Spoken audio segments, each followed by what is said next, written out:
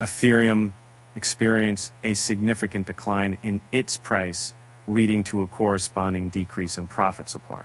On the 2nd of January, Ethereum faced a notable decrease of over 6%, settling at about 2210 based on a daily time frame chart.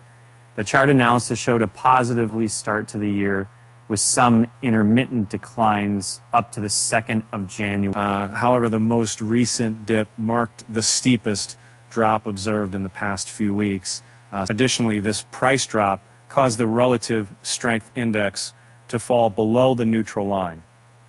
As of this writing, the RSI remained below the line despite a slight uptick in the price.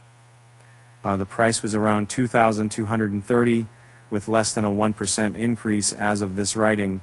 Also, the short moving average yellow line continued to act as support for now.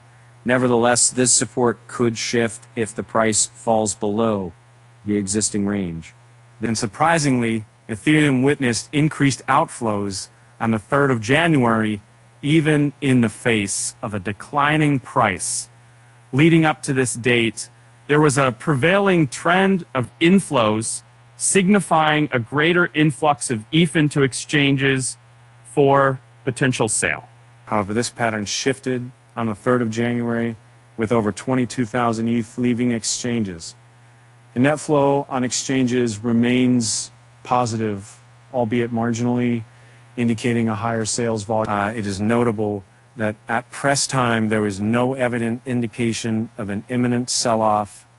The impact of the price decline extended to the Ethereum supply and profit, and the crypto's analysis of the supply and profit on sentiment showed a significant reduction in the volume of ETH that was in a profitable position. And before the 3rd of January, the supply and profit was over 110 million ETH after constituting over 84% of the total supply.